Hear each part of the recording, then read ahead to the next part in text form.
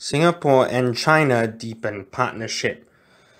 The 16th JCBC, the 16th Joint Council for Bilateral Cooperation (JCBC) between Singapore and China commenced on the 8th of November 2020. It is the highest level bilateral platform between both nations and is jointly chaired by Singapore Deputy Prime Minister Heng Keat and Chinese Vice-Premier Han Zheng.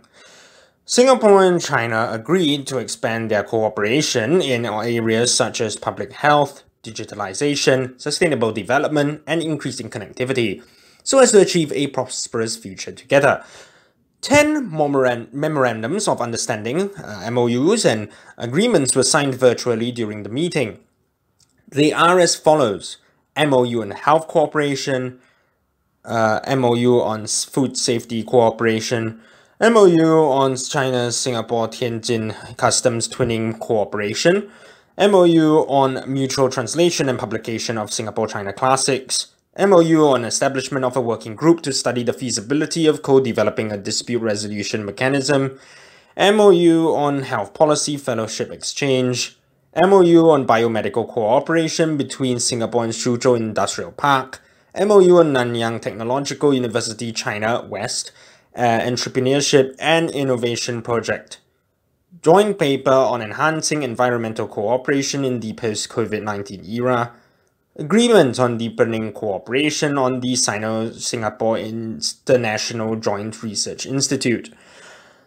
Other issues reviewed were the Belt and Road Initiative, economic cooperation, trade and innovation, financial cooperation, public health cooperation, people-to-people exchange, and sustainable development. On COVID-19, Singapore and China will discuss how to better utilize existing fast lanes, increase flight frequency, and restore in-person exchanges when appropriate so as to aid economic recovery.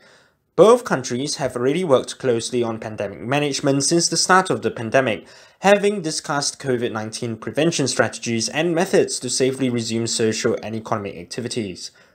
The Singapore-China Shenzhen Smart City Initiative. The initiative was signed during the last meeting in 2019, with progress made in areas such as digital trade, cross-border data management, innovation and entrepreneurship. Singapore will continue to contribute to the development of the city by pushing digitalisation, thereby raising the quality of life there. Digital documentation trials and other collaborations.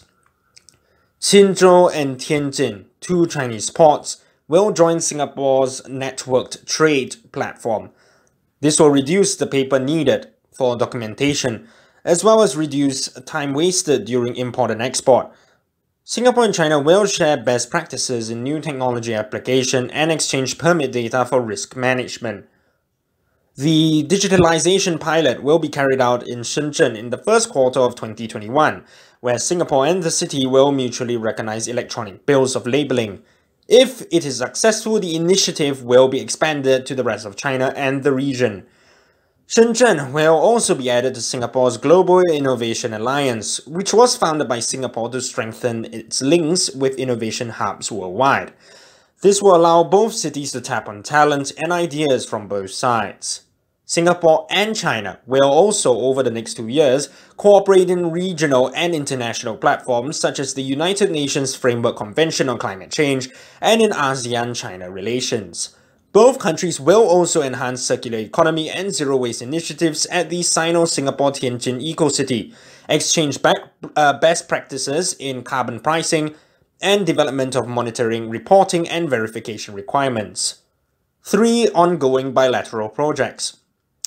The China-Singapore Suzhou Industrial Park collaboration will enter new areas including healthcare, biomedical services, and modern services, while tapping on the China-Jiangsu pilot free trade zone to test out innovations.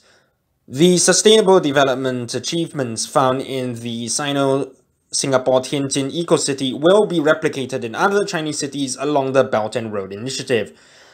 The China-Singapore Chongqing Demonstration Initiative on Strategic Connectivity (CCI) has seen progress made on financial services, aviation, transport and logistics, and information and communications technology. Through this, the CCI New International Land Sea Trade Corridor will reinforce supply chains between Southeast Asia and Western China through mutual hubs Singapore and Chongqing. Financial cooperation. Singapore's Monetary Authority of Singapore and the People's Bank of China are deepening financial cooperation by promoting digital finance to support investment activities, setting up a 25 billion yuan or Singapore $5.1 billion facility to boost yuan liquidity in local banks and aiding collaboration between Singapore and Chinese exchanges of trade funds and green finance. The China Construction Bank was additionally awarded a Qualifying Full Bank License (QFB) as part of the 2019 China-Singapore Free Trade Agreement Upgrade Protocol, granting it greater operational privileges.